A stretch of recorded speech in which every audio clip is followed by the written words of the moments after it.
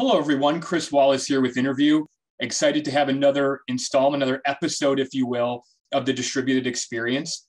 Today, I am welcomed by Ray Lee from Prime Supply out of Seattle. Ray, thanks so much for joining me today.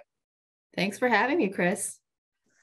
So we're excited. We're going to go through our list of questions that everyone in the hot seat usually gets from me. Today, we're going to be talking about customer experience. So the best topic or the best way to start this conversation is customer experience is something that means probably a little bit something different to everyone, especially in the business world today.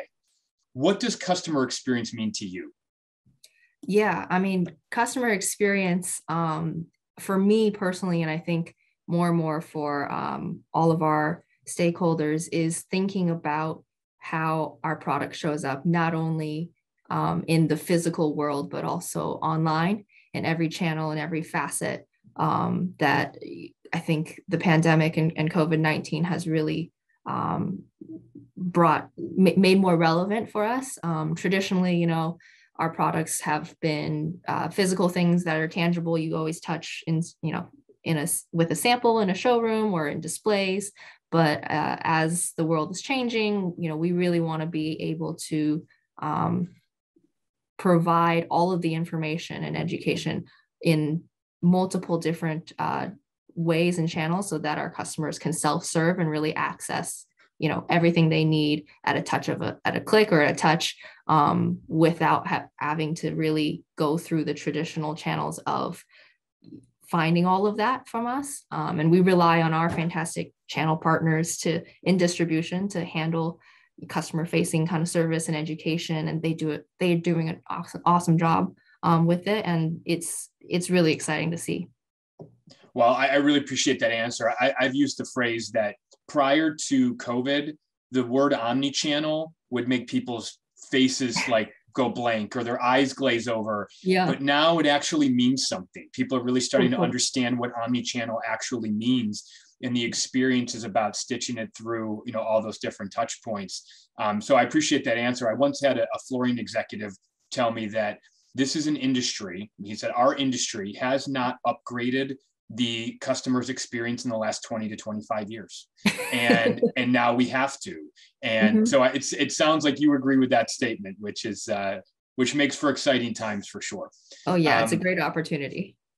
I'm going to transition to the next question here. So when you think about your industry, whose job is it to focus on customer experience? And I have one rule: you can't say everyone.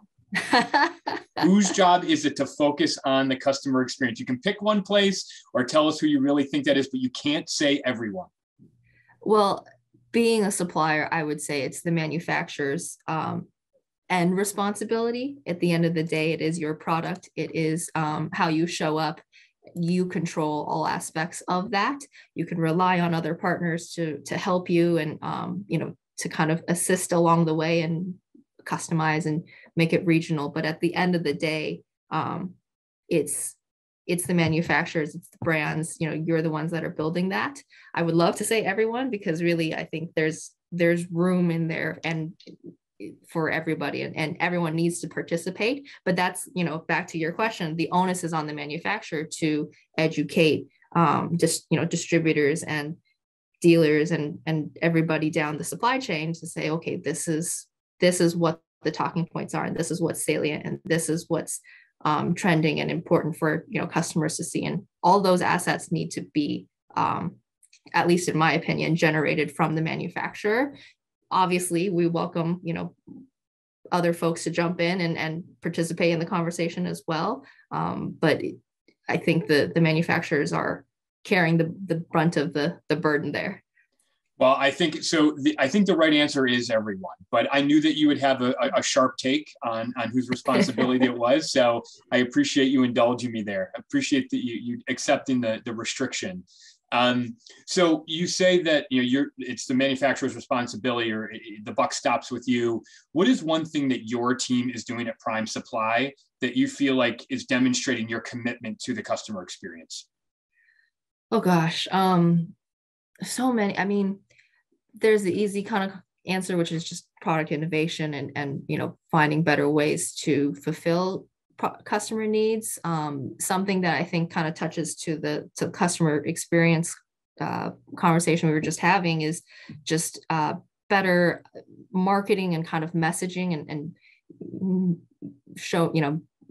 showing up in better ad spaces and things like that, working with designers and architects who traditionally may not have necessarily asked for manufacturers' opinions or takes on things to feature, our products in relevant spaces and relevant projects and rooms. And that's something that I think trickles down to a lot of different channels into spaces that traditionally didn't necessarily care about elevating kind of customer experience and taking products to new places and things like that. So I would say it's product innovation, but also just better marketing. That's it's a really interesting answer. I appreciate that perspective. Had spoken to somebody in a similar industry in the building material space who several people actually who had indicated to us that they felt like we just stopped talking about products and we need to start telling stories. And I think that's a lot of what you just said is kind of telling the story in new places and new ways. And helping our customers kind of see things in a new light, which I think is a really interesting take on that. Yes, you said it much better than I did. Telling better stories. Yeah, I just thought it rang true with me when that person said it to me. And right, it's about more than the product, and I think that's a key thing to recognize. For sure. Okay, we're going to go into the fill in the blank portion. Okay. Cool. Our industry needs to do blank better for our end customers. And when I say end customers, I mean the person whose home is ultimately going to be beautified by your products. Our industry needs to do blank better for our end customers. This is probably cheating. I'll tell you what my original answer was okay. To inspire and educate better for our end customers and homeowners. You can still say that. Yeah. But I think the better word is to tell better stories. Because if we're telling great stories, we're inspiring and educating at the same time. And that's something I think is a fantastic opportunity for us, because it's more than just a floor, like, for an homeowner, that's a dream house. That's something that folks have been saving up for, that they've been planning for weeks and months and maybe even years. Right. And so it's fulfilling those sorts of dreams and helping families, continue to grow. And those things are a lot more emotional and they tug at heartstrings. And those are things that we would love to be better at. It's really, really great to hear. It's interesting to hear the manufacturer's perspective on that. And I can certainly see where that will benefit the end customer if they're seeing, like I said, those products in a different light. So, right. All right, we're on to our final question here. Okay, we're going to step outside of your business world for a minute. You're going to put your consumer hat on for a minute. Who is one company or brand who has won you over because of the customer experience they deliver? Yeah, there's so many good ones to choose from. I'm going to try to be a little bit, well, it's probably not unique, but we'll see. The company that I kind of settled on in terms of customer experience was really Tesla. Okay. That was something in terms of bringing a unique product to market. And I've had the privilege to be able to drive one now for a few years. And it is, in terms of all around experience, just something that like I will gush to with my friends and things like that. And I'm probably selling Teslas for the company and things like that. But, from customer service to delivery, it's making the end consumers all feel like they're part of something bigger.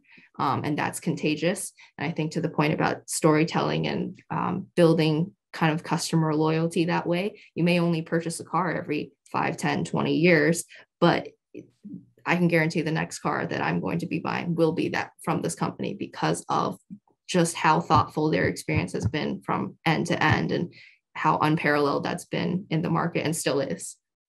I think that not only is it a great answer, but it actually puts a nice cap on this conversation, because when you say that it's the manufacturer's responsibility to be mapping out that customer journey, there's no better example than what the folks at Tesla have done. I mean, they've completely disrupted a product-driven, feature-driven industry and completely transformed it into, it's not really about the car. It's about the whole experience that goes into it. And they're a great example of how a manufacturer really having some vision can change the game. So, Totally. Ray, I want to thank you for your time today. You've been a great guest, and I'm sure that the people watching will get a lot of enjoyment out of this. So thank you very much. Well, thanks for having me, Chris. I really enjoyed talking with you.